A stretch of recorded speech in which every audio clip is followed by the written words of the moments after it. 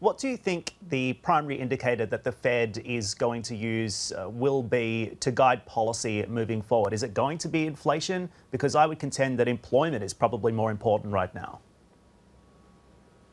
Yeah, I think that's right. And I think what the other central banks that are at the virtual conference will be stating pretty strongly is that it's not just about your inflation targeting, because that really hasn't been too much of a problem. It probably was a long time ago, but it hasn't been a problem for central banks for a long time because of so many deflationary pressures, the latest of which is obviously the pandemic. That's a huge deflationary shock to the system. So they'll be saying, look, it's all about jobs. The US is probably going to print around about 10% unemployment at their next read, but obviously in a lot of other countries it's worse than that, and it's widely expected that, or widely thought that unemployment's being undercounted because of the number of people that are on welfare checks at the moment who are still technically working even though they're not at work. So I think you're absolutely right. The central banks around the world will be saying, look, this inflation target is interesting for the markets, but for the real economy it's about getting as many people back to work as possible and therefore staying accommodative or even becoming more accommodative.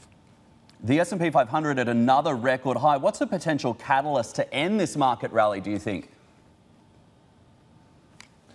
That's a very good question. It's difficult to see anything in the short term that's going to change the narrative around the melt up in PE ratios that we're seeing. So I think the S&P 500 forward PE is about 26 times, which is sort of up there in historical terms.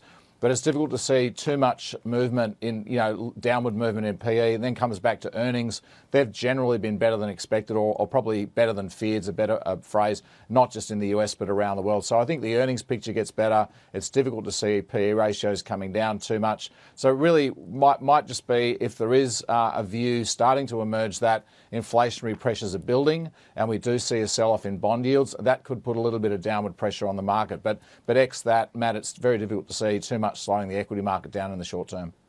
When it comes to strategy, is the gold rush over? We've been on this one pretty early, as you know.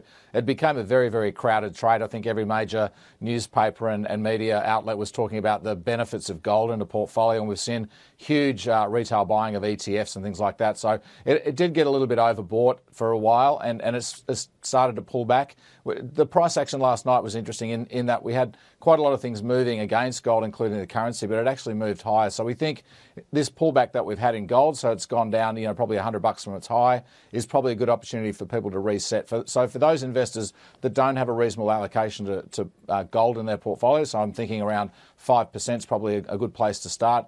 Use this pullback in the gold price to probably add that position in.